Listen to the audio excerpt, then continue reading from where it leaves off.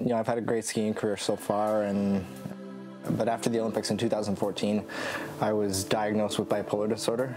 It was type 1 bipolar disorder, which is essentially mood swings from going from manic to depressive episodes and everything in between. Bipolar disorder is something that's kind of taken control of my life for the past 4 years, but it's something that I want to share to the public, more for personal reasons than for anything else, especially to kind of get the weight off my shoulders a little bit and stop hiding it from everyone.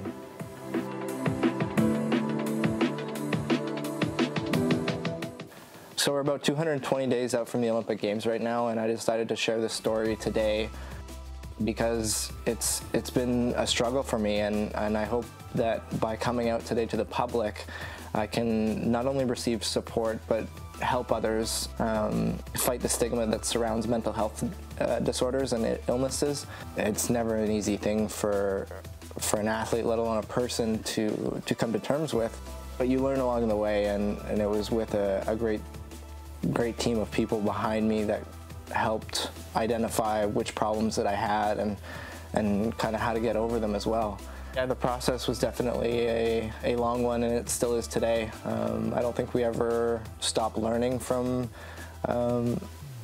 life in general.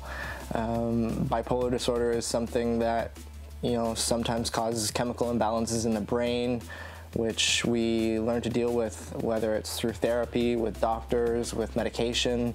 There's so many factors to dealing with the fact that I am bipolar in order for me to succeed both as a person and secondarily as an athlete.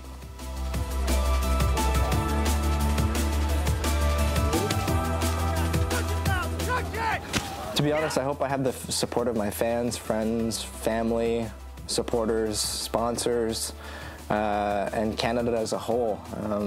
I don't think mental illness should hold anyone back from accomplishing their goals and dreams, and that's why I'm proud.